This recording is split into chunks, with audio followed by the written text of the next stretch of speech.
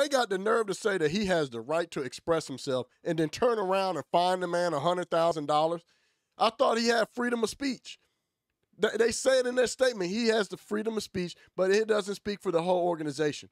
Well, them jokers kneeling on the field and putting all them vile celebrity criminals on their jerseys and shoes and socks don't speak for everybody either. But y'all force that on everybody. If y'all haven't been keeping up with the story, Jack Del Rio, he got fined $100,000. He's the defensive coordinator for the Washington Commanders, which is a dumbass name to me. But we'll digress on that. I actually missed the Redskins, but it started with a tweet. Let me go down. I have a highlight. This is what he tweeted. Del Rio defended a reply he made on Twitter 2 days earlier when he tweeted, "Would love to understand the whole story about why the summer of riots, looting, burning, and the destruction of personal property is never discussed, but this, common sense," meaning this whole J6 committee. The whole charades, the political theater that's going on, and the shit that happened a year ago that they keep on putting it on primetime TV and making a big deal about it when we all know it's nothing but political theater so that they can attack their opponent that they fear, the life of God. They fear him, Donald J., the great MAGA king.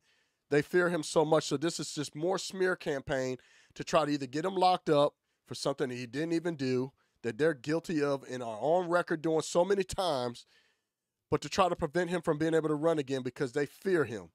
He also goes on to say he felt that there were two standards being applied and that he was just expressing his opinion. But in response to the final question of his news conference, Del Rio called the United States Capitol invasion a dust-up. And it was a dust-up. What he said was correct. It was a dust-up compared to J6, compared to the burn, looting, and murdering that Black Lives Matter did. It is a dust-up. So I want to play this quick clip because I don't see nothing wrong with what he said. And then I'm going to give you my last closing remarks on it.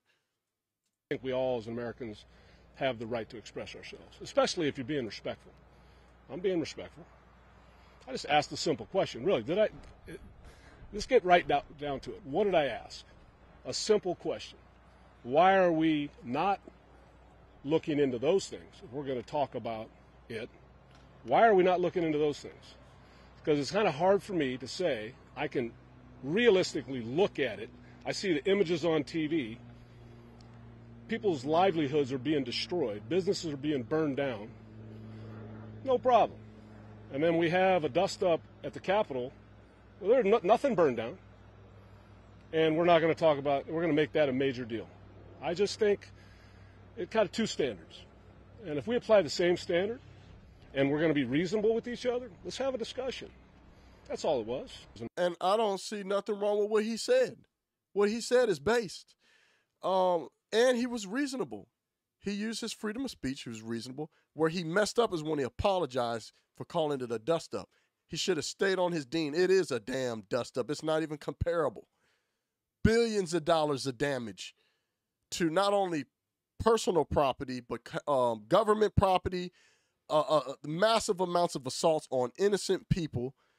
People have lost their lives, and law enforcement lost their lives and been assaulted. It ain't even comparable. J6, you had 70-year-old women walking around taking selfies. People who are just casually having conversations with the Capitol Police. The Capitol Police inviting them in, as well as helping them pick up trash. It's not even comparable. And they keep calling it an insurrection with no weapons, nothing. So we know what this is. This is political theater. And they're going to use it. They'll be talking about this shit 10 years from now. They'll, the threat of our democracy. First of all, we're in a constitutional republic where we vote and put the people that represent their constituents to help pass laws that represent their constituents. Not a democracy. But if we're going to speak that language of democracy, what will kill a democracy the quickest is when you see that people don't value life, right? Right now, we literally, I'm going to do content on it. We had a Supreme Court justice, literally someone attempted to try to assassinate a Supreme Court justice. The first step of killing any democracy is when you don't value life. Secondly, is when you don't enforce the law in place to value life or anything else centered around law. So the quickest way to see it is when you see our Department of Justice completely have bias towards one political group, but they have a whole nother hyperbolically focused when it comes to the other political faction. And that's what's going on. And that's what Jack is saying. He's saying, wait a minute, there's a double standard here. You guys are hyperly focused on something that happened a year ago that everybody can see is not as bad as you guys are making it to be. Yeah, AOC may be saying that she was scared to death and got post-traumatic stress when we all know she was literally across the damn street lying her ass off, and you got D.C. Capitol Police crying like damsel in distresses with political theater tears. I'm calling bullshit. They want to keep talking about this and putting it on primetime TV when we have, it's a complete dumpster fire in D.C. right now. When we have so many more important things to be talking about, like inflation, gas prices, cost of food and supplies. People are even rationalizing baby formula, the invasion at at our borders. There's so many more things that are more important in our country than you to continue to keep talking about this J6 shit. But the reason why they do it is because they're trying to attack their political opponent, Mr. Great MAGA King, the Ultra MAGA.